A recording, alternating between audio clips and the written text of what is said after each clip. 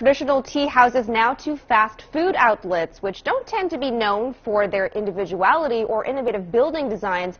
But diners in the Iranian city of Shiraz are being treated to fast food with a difference, following the opening of a restaurant built entirely out of salt and recycled rubbish.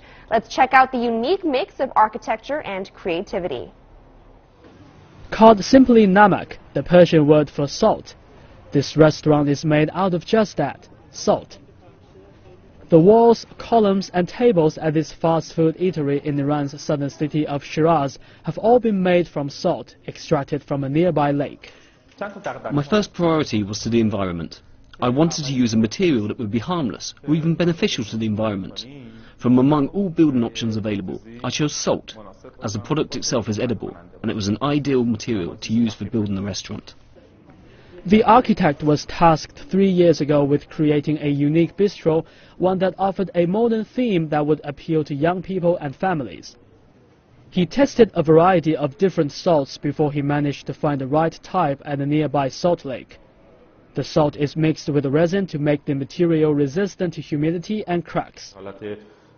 It looks like a natural salt cave. At the heart of an urban area with traffic jams, etc., you suddenly enter a restaurant which resembles a natural structure. The contrast made this way makes the restaurant stand out when compared to other buildings.